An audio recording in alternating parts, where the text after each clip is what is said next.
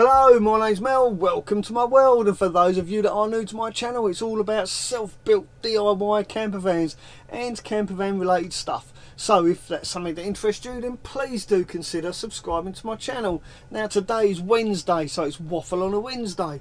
This is where I answer some questions that have been put to me during the course of the week. So if you've got any questions for me, then please do feel free to leave them in the comments section of this video, and maybe next week I will answer those questions or even demonstrate an answer to those questions. After all, some questions require more of a demonstration than a verbal explanation, if that makes sense.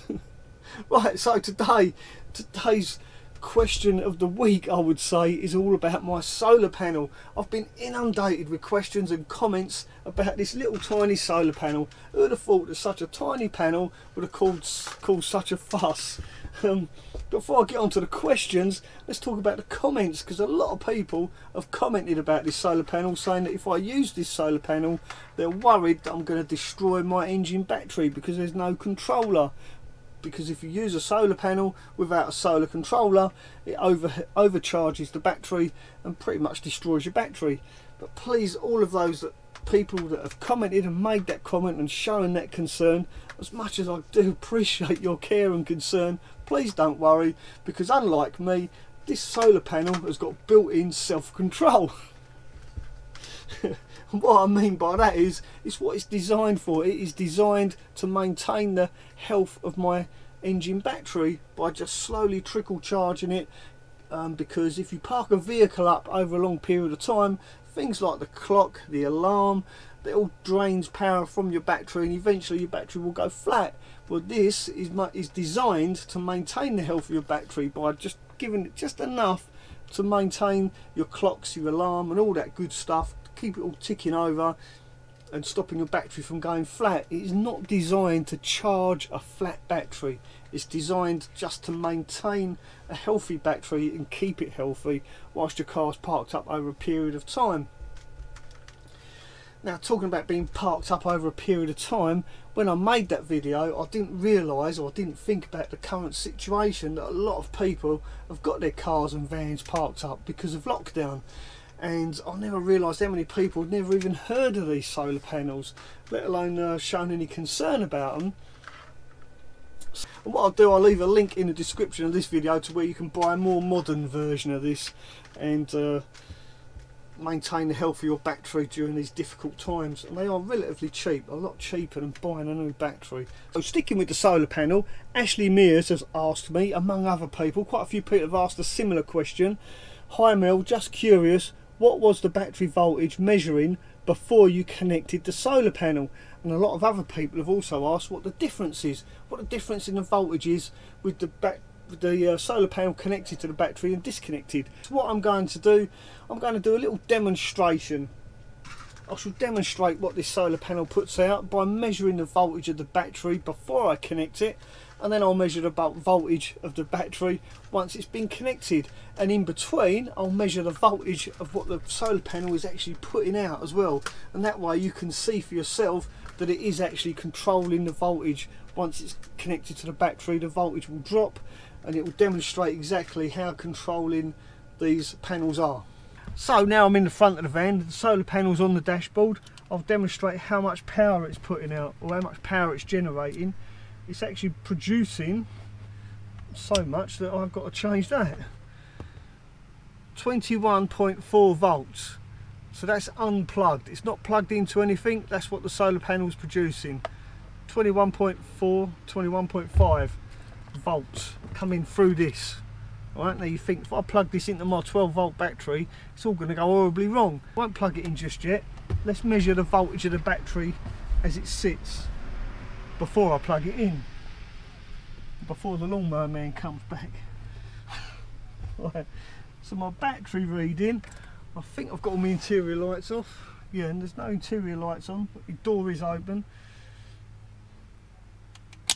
Let's get this on a more accurate reading. There we go. So my battery's reading 11.745. It's fluctuating. I think I need to push that in a bit better. There you go, 11.75 volts. that's just standing still without the solar controller being plugged in. So now I'll plug the solar controller in and we can see what difference it makes. So the difference is 11.76. So there you go, it just goes to show that the solar panel has got a built-in controller, because it's not putting the full 20 odd volts, whatever it was, into the battery. It's dropped it down to 11.76, so it's quite safe. I've got nothing to worry about. It's not going to destroy my battery. Like I said earlier, it is designed to maintain the health of the battery. It's not designed to charge it up.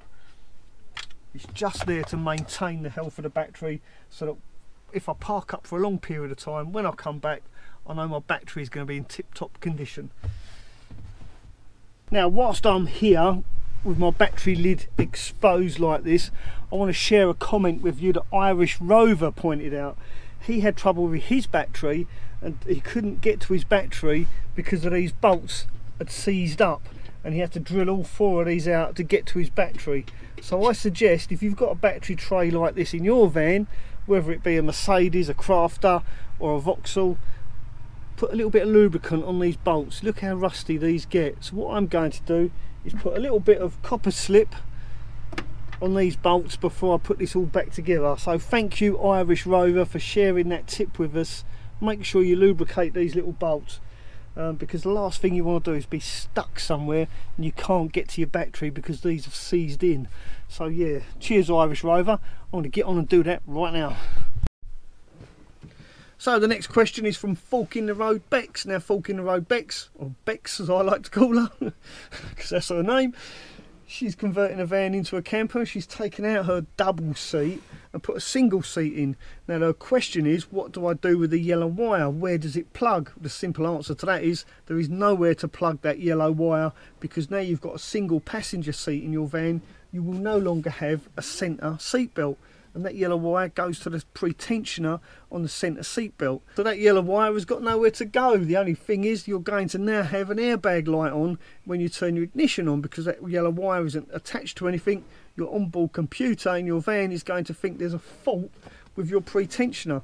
So you need to trick the computer into thinking your pre-tensioner is still there. And there's 2 ways you can do this.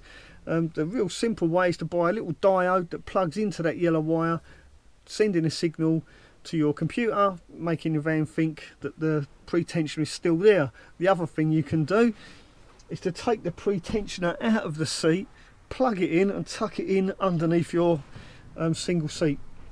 Probably not ideal, but it will still have the same effect. It will still stop your airbag light coming on. Good luck with that. That's In The Road Bex. Check out her channel. She is building a van all on her own, bless her. Very brave. And yeah, go check out her channel, show her some support. Okay, so now we're back in the van. Time for some toilet humour. Don't worry, it's not that bad.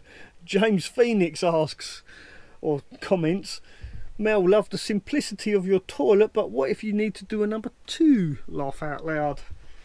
I think what James means is, what he's referring to is my little pee pipe down here. I've got a little pee funnel there. Self-explanatory, but James is wondering, what if I want to do something a bit more substantial? Well, the answer to that is, James, it's quite simple. I do have a portaloo, not that I've used it yet.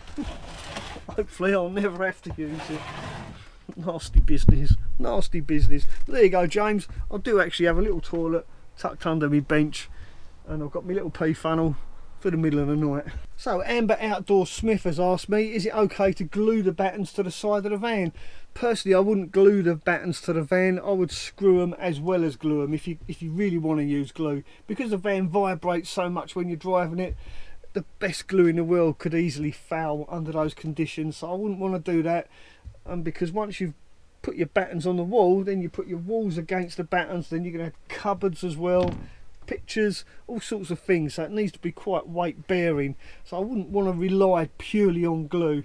And yeah, once you've done your battens, put a vapor barrier over the top of that and then build the rest of your van. Hope that helps, mate. Now, I've saved the best question, suggestion, until last, and that comes from Annalise of Intuitive Tarot. Annalise has just become a member of my channel, so thank you, Annalise. I really do appreciate your encouragement and your support. And in return, please do go check out Annalise's channel, Intuitive Tarot. It's fascinating what she does over there, so yeah, please do go check her out. Now, Annalise, about a month ago, got in touch with me to warn me of the dangers of using an aluminium coffee pot. She was really concerned that it would damage my brain any more than it already is, because aluminium apparently can bring on Alzheimer's when you get old. So she suggested I get rid of the aluminium coffee pot and buy myself a stainless steel one, as she just asked recently, very recently, if I'd done that already. And the truth be told is I haven't actually got rid of the coffee pot. As you can see, it's still there. I've kept it there for purely decorative purposes. I've not used it since Annalise warned me, but I have ordered a new coffee pot, and I've got it right here. Now, I didn't read the listing properly on eBay. I just went by the pictures. I saw the picture and I thought, oh, that'll do. It looks more like a kettle than a coffee pot. This is what I ended up with. Now, it's not quite as big as it looked in the picture. So lesson learned, always read the description, not just go by the pictures, because they ain't really worth a, well, I couldn't even make a cup of tea with that. So there you go. Hopefully, Annalise, that answers that question, and thank you again for your suggestion.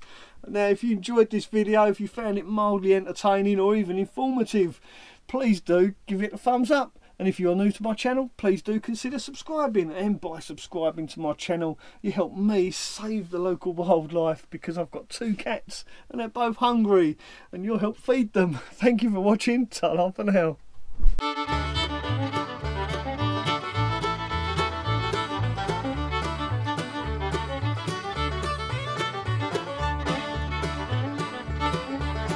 Because you haven't got a scent